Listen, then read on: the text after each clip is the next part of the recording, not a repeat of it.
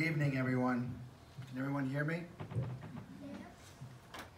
Standing before you today to temporarily bid farewell to our son Matthew is one of the hardest things I ever had to do. Words cannot describe the pain, deepest sorrow, and the incredible loss that my family and I are feeling. But I've prayed, along with hundreds of friends and family from around the world, as far as India, Peru, and Kenya, that we all have the strength to accept and cope with the loss of this amazing young man. I'm Saji Daniel, and I'm Matthew's father. These are his twin sisters, Kayla and Brianna. They have offered to pinch it for me in case I'm not able to finish this eulogy.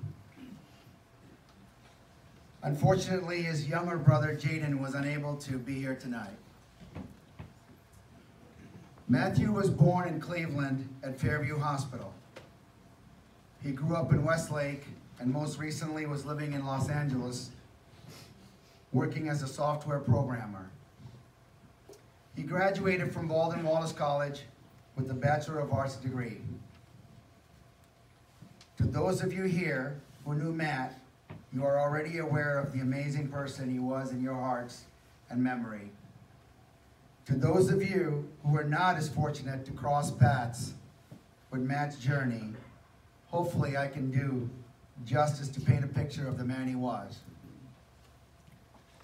Over the past week, we have heard from Matt's friends all over the country, and we are deeply touched to find out how many people really loved and adored him. I know Matt would not want us to grieve him too long. He would want us to rather cherish all the great memories we all shared with him individually and as a family for 33 years. Matthew treasured spending time with his family, especially with his siblings. He lived all the way in Los Angeles, and his sister Kayla lived in San Diego. He really looked forward to Kayla's visits every few weeks, along with their cat Kodak. I'd like to share a funny story. He called me several months ago and said, "Dad, I went to play hockey, and my entire hockey bag in the locker room smelled." We came to find out Kayla's cat Kodak apparently thought Matt's hockey bag was his new litter box. It took several days of cleaning to eliminate the bad odor, and even then, Matt was calm and never became angry with his sister. That's the kind of brother he was to all his siblings. Matthew adored and respected his mother, Lisa, immensely. Lisa understood Matt better than anyone. She was there every step of the way, guiding him and encouraging him with his dreams, passions, and independence. She believed in him always, and it's her unconditional love that had a profound impact on the essence of who Matt was today.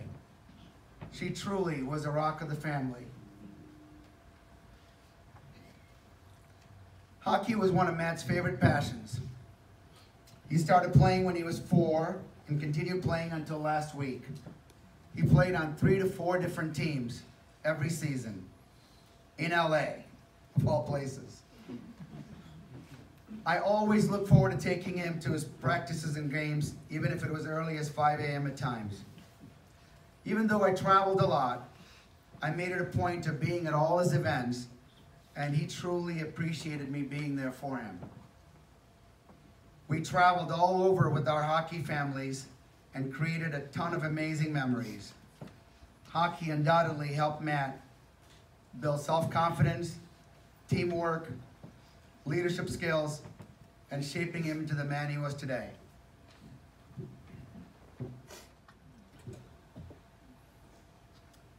Matt's hobbies included computers, video games, skiing, music, art, history, reading, and photography.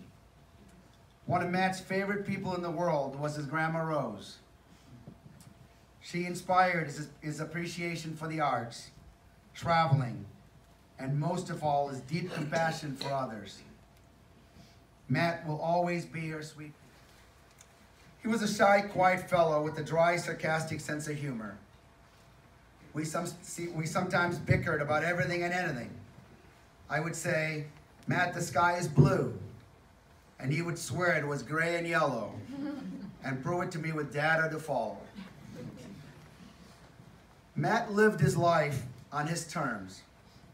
He had strong convictions on what the world should look like. He was deeply knowledgeable about everything from history, politics, religion, to economics. And Matt could defend his position on topics with pure confidence and determination. He always stated his mind and stood firm in his beliefs. I am proud to say that I had a son who did not care what others thought and stood up for what he truly believed in, and that willpower will always be remembered by all of us. Matthew, I know your time in this physical world was limited. However, I'm confident we will see you again. Meanwhile, please tell God a great big thank you for me. Tell him how grateful, lucky, privileged, and honored your mom and I feel that he chose us to be your parents. And I hope we made him proud. And most of all, we will continue to do our best with your siblings until we meet again.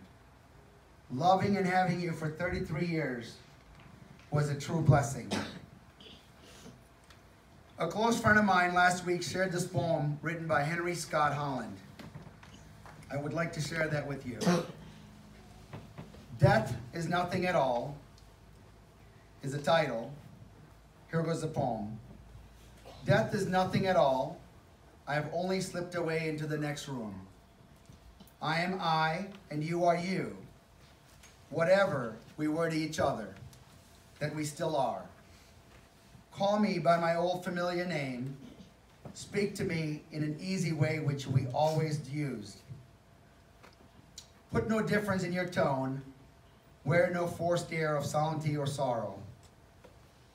Laugh as we always laughed at the little jokes we shared together. Let my name ever be the household word that it always was. Let it be spoken without effect, without the trace of a shadow on it. Life means all that it ever meant. It is the same as it ever was. There is unbroken continuity. Why should I be out of mind because I'm out of sight? I'm waiting for you for an interval somewhere very near, just around the corner. Dad, Mom, all is well.